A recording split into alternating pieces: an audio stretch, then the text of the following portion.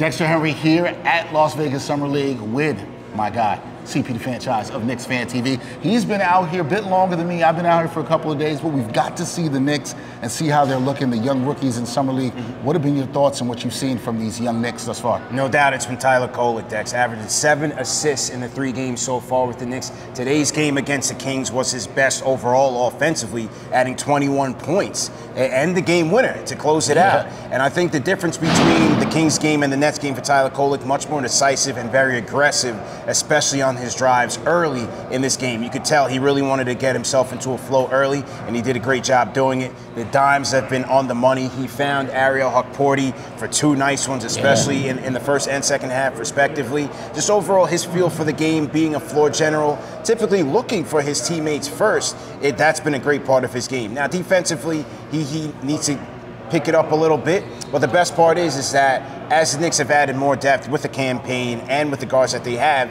they can kind of bring him along slowly into the program. But so far, so good for him. So far, so good for Kolek. Talk to Kolek about that. He said he wanted to be more aggressive in that 3rd game, and we definitely saw that. Yeah. Any other rookies standing out in your eyes? And let's talk about the 1st-round pick, Pacome Dadiet. Yeah. A little up and down for him. Felt like he was getting the pace of the NBA game in his 2nd game. Yeah. Struggled a bit in the 3rd game.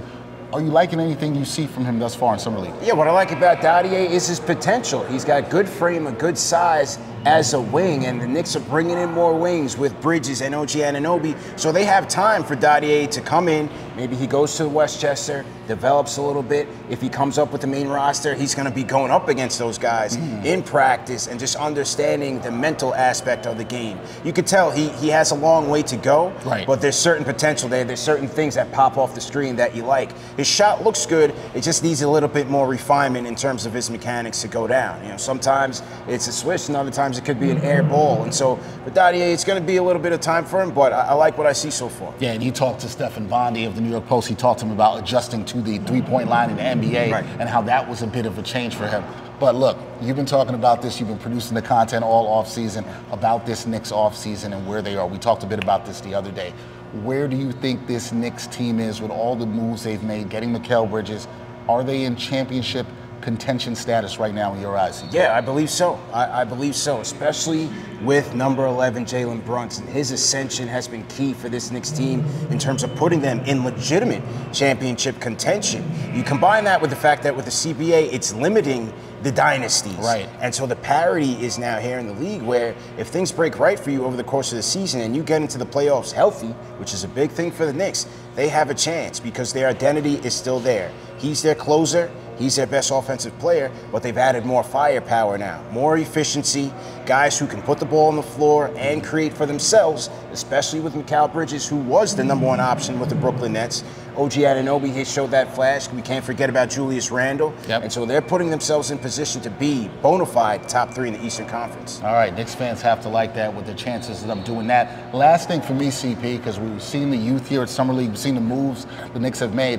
But still not over. I know things slow down a bit now for us content-wise with the Knicks, but what else would you like to see this Knicks team do to solidify this roster as they move towards next season? They need much more insurance at the backup 5 spot. That's going to be crucial. Mitchell Robinson is going to bring a lot to this team. He's the elder statesman of the Knicks. And especially his importance defensively and collecting rebounds for the Knicks is going to be vital, but so is his health.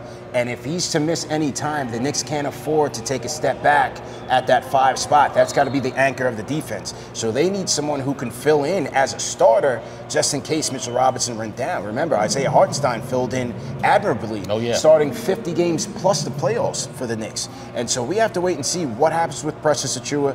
Is he going to be brought back? Is he going to be put in some sort of sign and trade scenario there? Because the options are dwindling. I mean, all the guys that you thought would have been targets for the Knicks are all off the board. But I believe in Leon Rose and his regime that they do have a plan. We'll just have to wait and see when it unfolds. See, that's it. Just got to wait and see. This guy talks to all the Knicks fans all the time.